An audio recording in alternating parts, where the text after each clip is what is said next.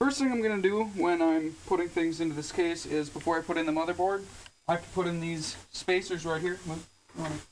These guys right here. These are the 9 screws that are also going to be going along inside. Beforehand, I marked each hole with a little black Sharpie mark, if you can see that. Alright, what I'm just going to do is put in all these spacers quick. Now that I have all 9 of these guys in here, grab the motherboard here. I'm just sitting here. And the easiest way to tell which way these goes in is you look for this here, and that's how you set it in.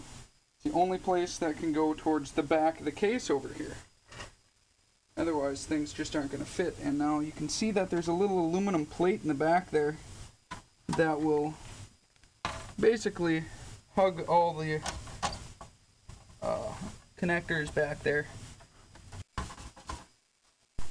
You pop that back in there, and then you line up your holes, which will probably just take to push back towards the case. And we'll just push from the back of the case here, hold it in with one finger, and put one of the screws in.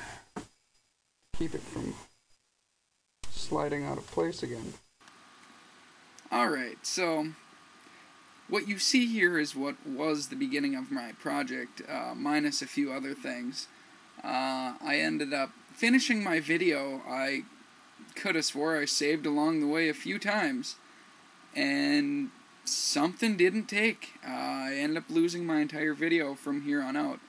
I'm going to have to redo everything that I've already done. I'm going to do my best to have this in by 6 in the morning maybe. I don't know. It's going to be a late night, that's all I'm going to say. So, sorry I didn't make it the midnight deadline.